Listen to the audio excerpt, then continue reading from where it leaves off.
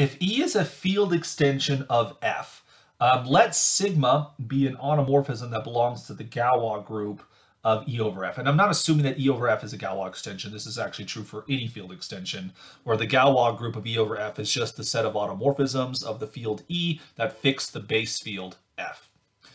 It can be shown that sigma induces a permutation on the set of zeros, the set of roots of the minimal polynomial with F coefficients for any element alpha, right? This sigma has to induce an automorphism there. And for the following reason, let's take our element alpha that belongs to E, and let's take its minimal polynomial. Let's call that polynomial f of x right here. So it has coefficients that belong to F. So we'll call them a0 plus a1x plus a2 x squared, all the way down to a to the n x to the n. And we're viewing this as an F polynomial, okay? Alpha is a root of it, so we have that f of alpha is equal to 0.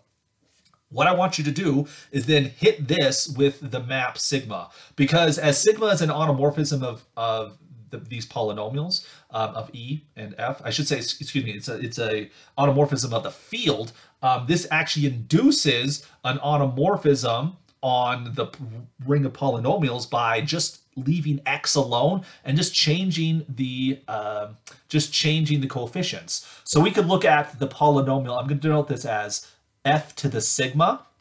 What this means is you're going to take sigma of a0, you're going to take sigma of a1 x, you get sigma of a2 x squared, and all the way down to sigma of a n x to the n. And this actually works. I mean, sigma we can view as a map from ex to ex, these polynomial rings, in this manner here. But with f, the thing about f here is that all of these coefficients of f actually belong into the field, capital F right there. So these automorphisms, since we belong to Galois of E over F, don't do anything to the coefficients. So you end up with just an a0, an a1x, an a2x squared, all the way down to a nx to the n. So the polynomial is just going to be f of x here. The coefficients don't change when you do this. The polynomial f is fixed by sigma as well.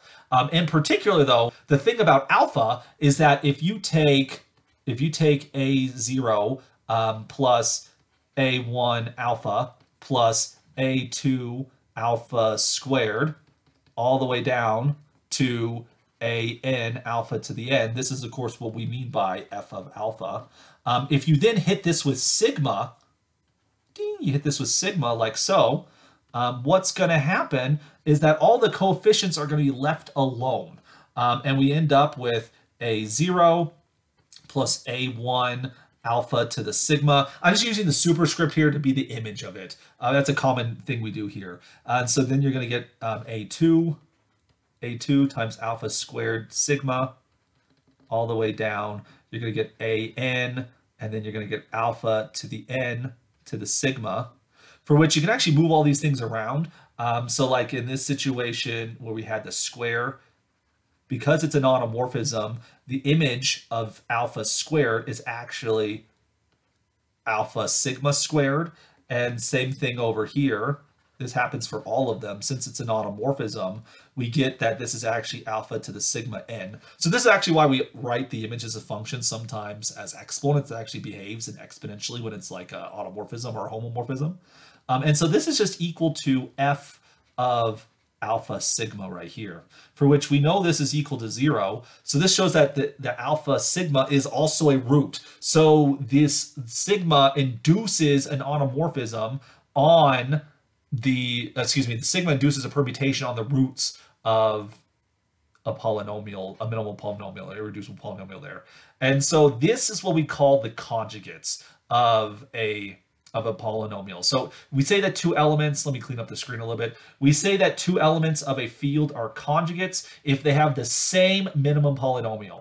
So then what this says earlier here is that if you take the conjugates of an F polynomial, sigma induces a permutation on those. You can scramble up the conjugates of the same minimal polynomial, but that's the worst thing that you possibly can do.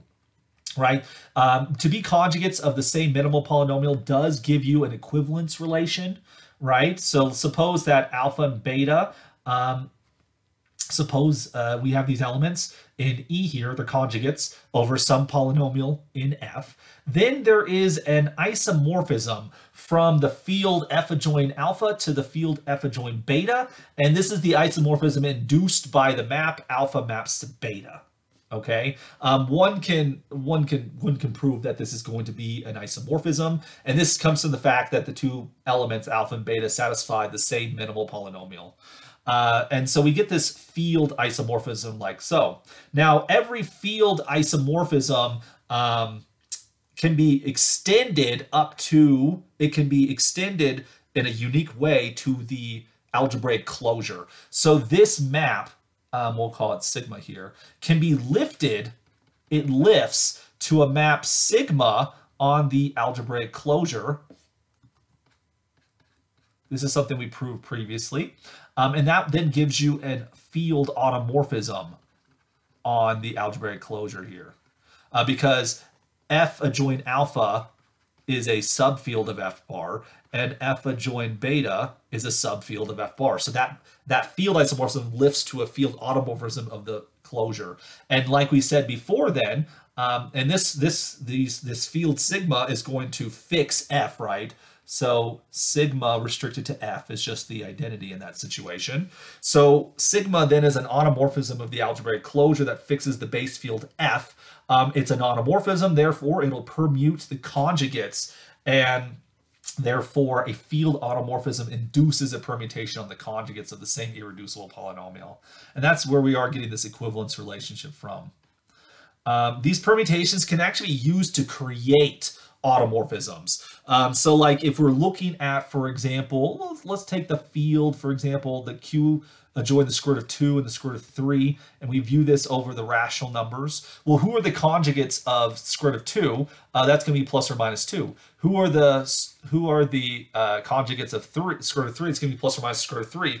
So if you think about like what are the possible permutations you could do here, you could leave this one fixed. You could swap those two. You could swap these ones, not that one. You could swap both of them, that is, times them by their negative there, or you could do nothing. That gives you like 4 possibilities, and we'll actually see that those are in fact the 4 possible automorphisms. We're going to do an example like this one in just a moment, but I do have to caution you that because automorphisms produce permutations on conjugates, and for these type of extensions, we often form it by adjoining roots of polynomials to a field. So we know kind of what their conjugates are going to be. We can move them around, we can conjugate them, but you have to be warned that not every possible permutation is going to work. As we have these 4 elements here, you can't necessarily get every possible permutation. There are some restrictions, so one has to be a little bit more careful. But it's a good starting place. What you often can do when it comes to computing a Galois group is you list all the possible permutations and then argue that the order of the Galois group is such and such, and I listed all the possibilities, it's the same number, boom, I'm done. And it's a very, very nice technique. Let me try to demonstrate that to you in this next example. So consider the example. I mean, I almost did this one on the previous slide. It wasn't quite right, but it'll work here. Take E to be the field where we adjoin the square root of 3 and the square root of 5. It doesn't really, this example doesn't matter which square roots you add as long as they're algebraically independent of each other. So like take the square root of 2 different prime numbers. The same example will work there. Take F1 to be the field where we only join the square root of 3, and we take F2 to only be the square root of 5. Sorry about the typo there. It's a crude fix, but nonetheless, I feel like we need to have proper grammar in these videos. Anyways, so note that this fields, the 2 algebraic elements we joined, their respective minimal polynomials over Q are going to be x squared minus 3 and x squared minus 5. All right, when you look at x squared minus 3, if we factor this thing in the splitting field, you're going to end up with x minus the square root of 3 and x plus the square root of 3, which of course the splitting field of this polynomial is exactly f1. And so we see that the conjugates of the square root of 3 are plus or minus the square root of 3. Likewise, x squared minus 5, if we factor it in its splitting field, we're going to get x minus the square root of 5 and x plus the square root of 5. Of course, the splitting field for this polynomial is, of course, f2. And so we see the conjugates of square root of 5 are plus or minus the square root of 5. You're always a conjugate to yourself, but we get another one in this situation. Clearly, if you're a root of a degree n minimal polynomial, you're going to have n conjugates, one being yourself. These are quadratic extensions, so we get 2 conjugates plus or minus. That's basically what always happens with a quadratic extension. It's not always plus or minus, but think of like how the quadratic formula works, how you get negative e plus or minus the square root, yada, yada, yada. You get 2 options in that situation. And honestly, the quadratic formula applies to every field, as long as we're not working mod 2, because after all, on the bottom, you have like this 2a, which means you divide it by 0, destroy everything. Don't do that. But for the most part, the quadratic formula works in all field extensions, as long as we're not characteristic 2. So consider the following. Let's define the map sigma, which is going to belong to the Galois group of F1 over Q, in the following manner. What sigma is going to do is you're going to take a plus b squared root of 3, and you're going to map it to a minus b squared root of 3. So basically, you're mapping sigma to its inverse. That's really what I want you to think of right here, because if you took a to be 0, and you took b to be 1, that means you would map sigma, sigma would map square root of 3 to negative square root of 3. Sigma right here is just the linear extension. Sigma, this is the map where we fix all of the rational numbers and we just move square root of 3 to negative 3. This is the linear transformation that's induced by that. Fix the rational numbers while swapping square root of 3 with its conjugate. It's the natural construction in that situation. We're going to do the same thing with tau here, where tau is going to belong to the Galois group of F2 over Q, where we're just going to swap the square root of 5 with negative square root of 5. So if you linearly extend that so that this becomes a linear transformation on the vector space structure, we have to leave the rational numbers fixed because we think of those as scalars. And so a plus b square root of 5 becomes a minus b square root of 5. So to speak, we take the conjugates of each of these maps, each of these elements, and that's what these automorphisms are doing. You can verify that, in fact, these are field automorphisms. Now, each of these maps can be extended above, right? Because sigma is a map on F1 and tau is a map on F2. Can we map it up to E, the whole field, Q would join the square root of 3 and the square root of 5? Well, we can extend sigma to be a field extension, automorphism belonging to the Galois group E over Q. And we can do that so that Q is the unique linear extension of the original Q so that it fixes F2. Okay, so a typical element of E can look like the following. You take a plus b squared root of 5 plus c plus d squared root of 5 times square root of 3. So what you're doing here is you're thinking of the following situation. I can think of E as an extension of F2.